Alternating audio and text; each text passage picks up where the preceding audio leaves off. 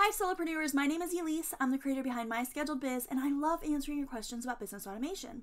But today we're continuing our look at how the brand Alice and Olivia ran an ad campaign on Facebook to improve their overall sales in connection with their show at Fashion Week. You can use these same tactics when you launch a new collection. Remember, it's always important to target both cold and warm audiences.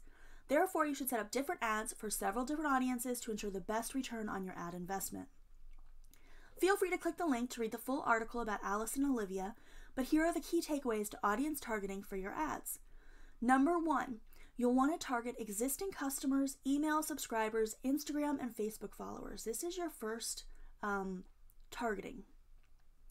Your second audience targeting, so on a separate ad, would be website visitors from the last 90 or 180 days, depending upon how large your brand is, and video viewers.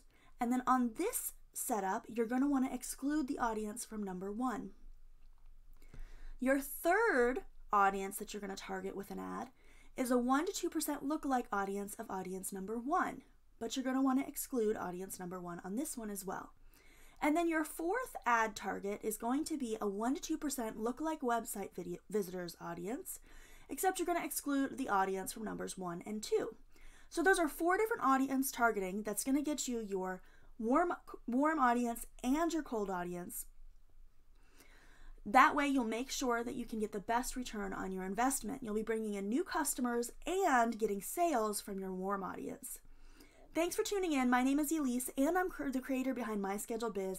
I want to help you automate your business so that you can take away your stress, have more business success, and live the life you love.